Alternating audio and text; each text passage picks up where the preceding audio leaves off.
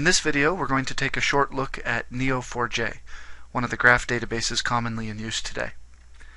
Neo4j is an open source database which gives certain advantages involving security, likelihood of remaining available into the future, support options, and cost. It is currently the most popular graph database in use. It's important to know that Neo4j is designed to be transactional in nature and ACID compliant. And it's also designed for scalability, which means if you need to work with massive data in a distributed environment, Neo4j will do that. There are really only three basic items in Neo4j. The first is a node, which you can think of as a document that has certain properties, and the properties are typically stored in key value pairs, very similar to document databases such as MongoDB. There are also edges, or what Neo4j will call relationships, between the different nodes. And those relationships can also store properties. So this is often described as following a property graph model.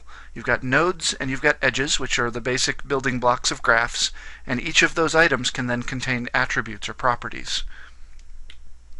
Here's a simple example. Suppose we want to store flight information across the United States in a graph database.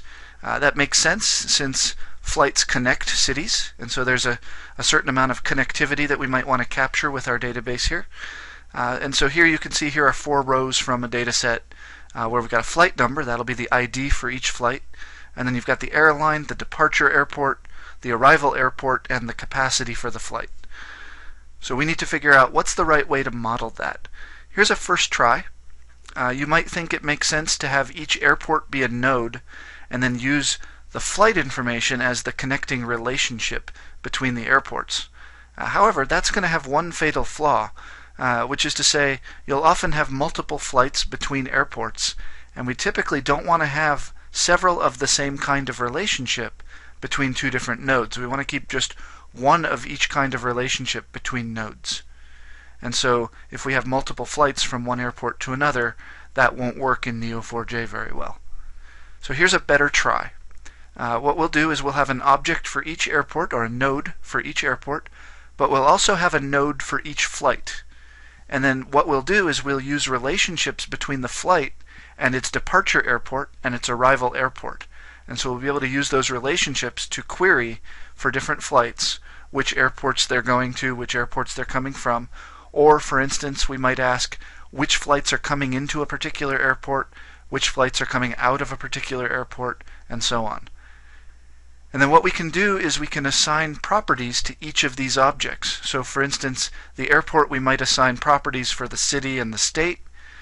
We might assign properties for the number of gates or things like that.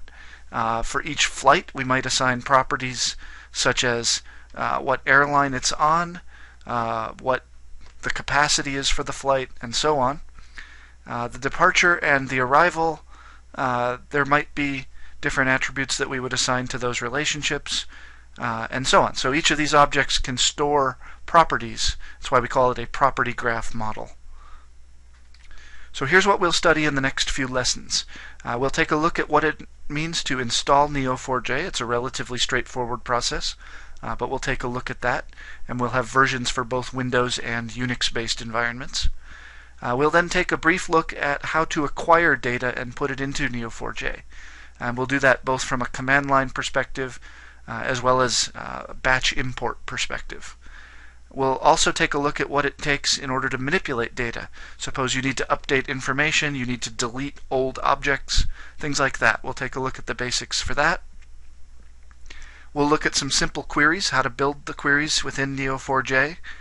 And then finally we'll take a look at some common use cases for Neo4j.